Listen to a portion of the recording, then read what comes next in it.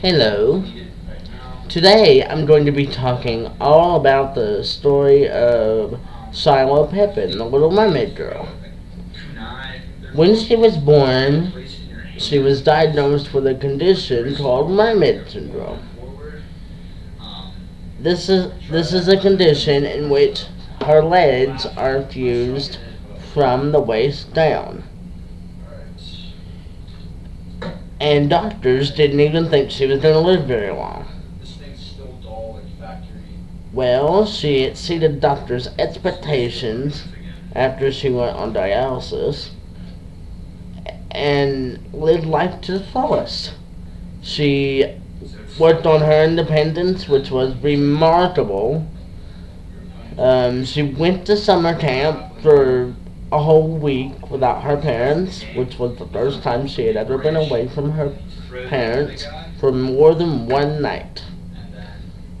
And when she gets in the swimming pool, it makes her feel like she's free to roam around. It's what she would say, I'm free to roam around, I can go anywhere I want in the pool.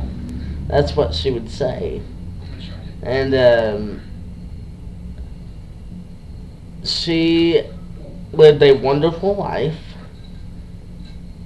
And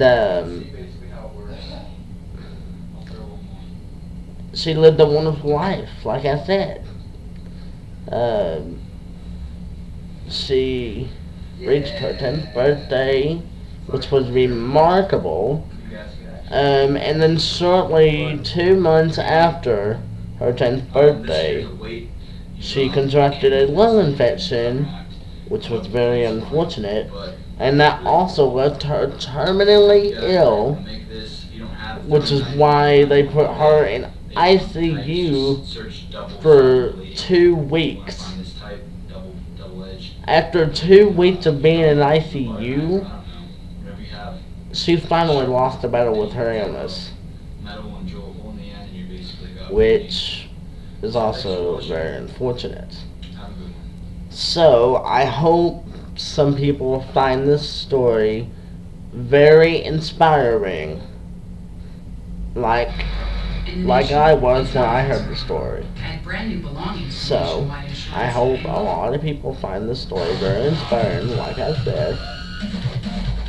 And please rate, comment, and subscribe. And I will see you in the next video. Bye bye. There's a link in the description and a link to where you can buy this in that video's description.